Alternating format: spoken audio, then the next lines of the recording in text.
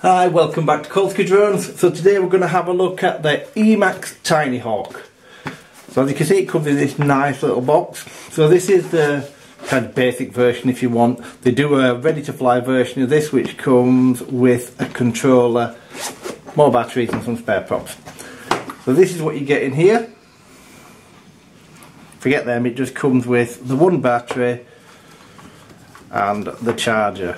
So that's the battery that it comes with, and it comes with an Emax 450, 80 to 160C, if you believe that, 1S LiPo. You also get a charger, multi-charger, just a simple USB one.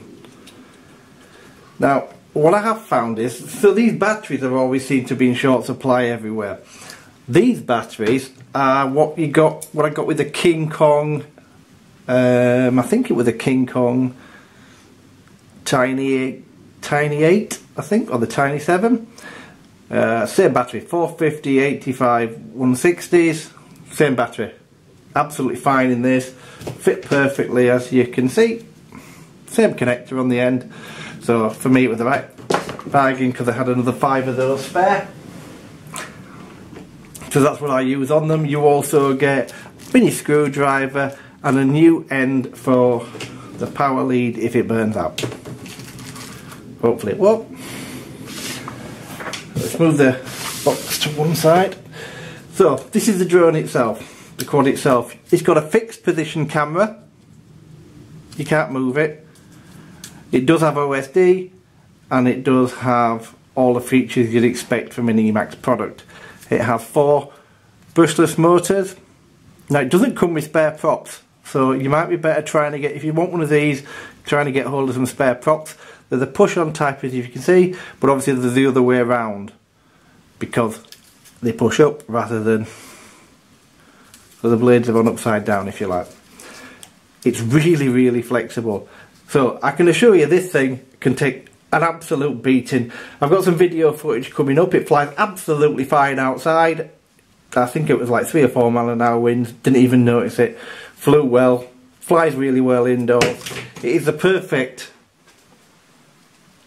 for me it's probably the perfect beginner drone, the perfect beginner quad. I don't think there's anything can get better. So this is the FR Sky version. It has a USB on the top there to connect it to Betaflight, as you can see. As I say, I've got mine on this, so let's just bind it up. Let's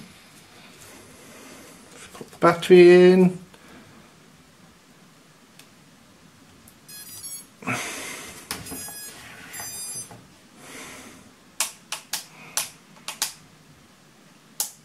So as you can see, I have mine set on, this switch is to arm, and this switch has my flight modes.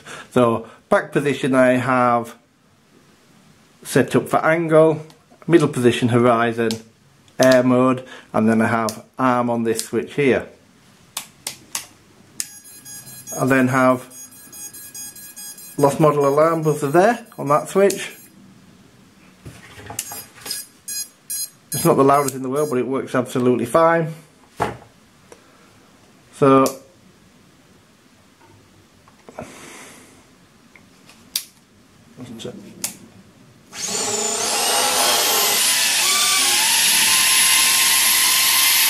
you can see how stable it is.